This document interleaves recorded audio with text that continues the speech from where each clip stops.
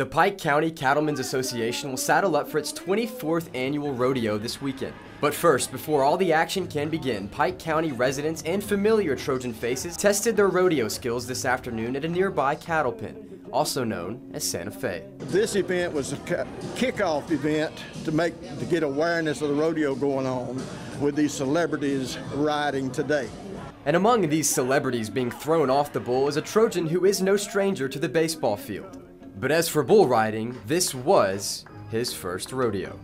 First time for me, and a little harder than it looks, I promise you, but I was really happy to be involved in this. I thank them for asking me, and really had a great time, and a lot of our kids right here. It was a good fun day. Say hello to this little guy. Now, this is a horse. This is not a bull. I know you guys know that, but what you may not know is that Pike County is home to one of the largest cattle industries in the state of Alabama, and all the proceeds from today's rodeo here at Santa Fe go directly to the junior cattlemen of this weekend's rodeo.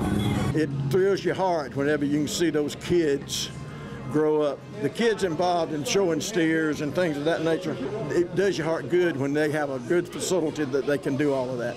And as for the kids, they won't have to wait long for their chance to get out into the arena. On Saturday, sheep rides, wagon rides, and stick horse races will be available. Last year we had 300 or 400 kids. This year, I think we're just going to blow it out with children out there enjoying that.